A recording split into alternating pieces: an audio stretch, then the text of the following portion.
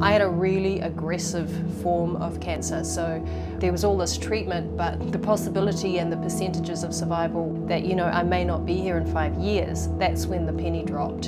And I realized the potential for what it could mean if I didn't get treated.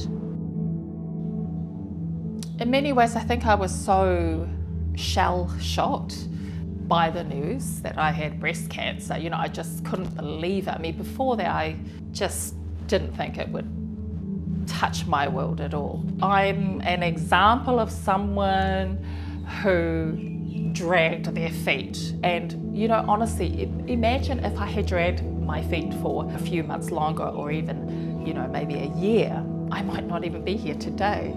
I wouldn't even have children today. The thing I was most worried about when they told me I had cancer, like for most specific women, was my baby. First and foremost, what is my 2-year-old going to do without his mother? I may not be here to see my baby when he's 5 years old. How big a space is going to be left in my baby's life? This is going to have this massive impact. I think it's important to acknowledge that cancer is very common. I mean, we all know someone, we have friends, family who have been through the trauma. I think it's about talking, having conversations, and destigmatizing the whole, you know, cancer subject.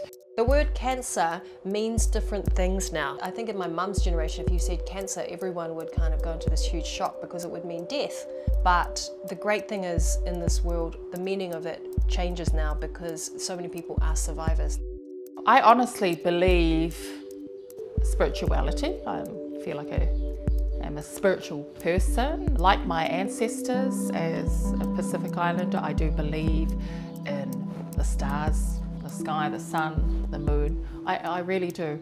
It really made me think about the afterlife and religion and what happens, you know, is that it? Are we just done and dusted? Do we just disappear in a cloud of smoke? The transient nature of life, and we are not here for a long time. We are all gonna die. It's just how and when, and what do we move on to?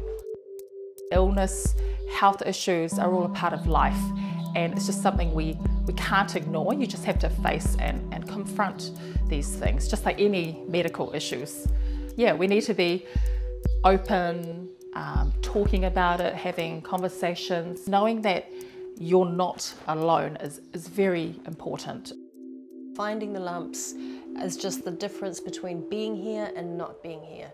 Getting treated is so easy and so effective. It's just celebrate yourself, love your life, and make sure you can live it.